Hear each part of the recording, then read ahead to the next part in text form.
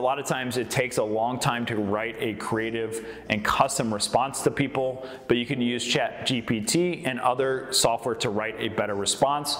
The other thing that I think is going to be great is for marketing emails. So ever get stuck with a headline or need some inspiration, you can use GPT to come up with some inspiration to write your marketing emails. Or if you're good at creating these prompts, you can just have it write the complete marketing email for you.